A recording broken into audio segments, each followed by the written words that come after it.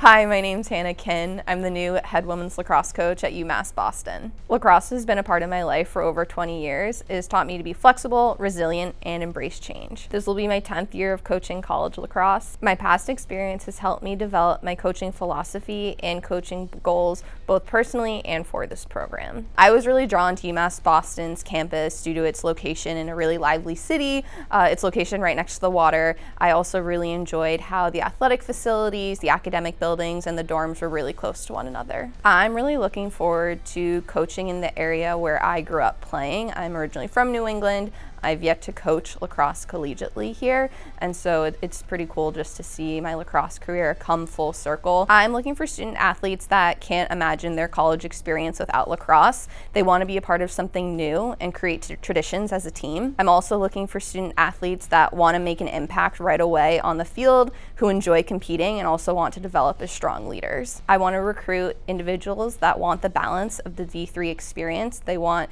to focus on their studies. They also want to play a sport, but also participate in extracurriculars and make an impact on their campus community. Some of the biggest changes I've seen since starting my coaching career has just been the type of student athlete that wants to play in college, especially at the Division III level. They really have an emphasized focus on academics. It's really important, but also want to play and be a part of a competitive sports program as well. In the past, you might have found recruits looking at schools mainly for sports, but now are being taught at a younger age that academics are really important and that you need to choose a school in case anything were to happen that you weren't able to play, you still have that academics to fall back on. It's a rare opportunity to start a Division III lacrosse program.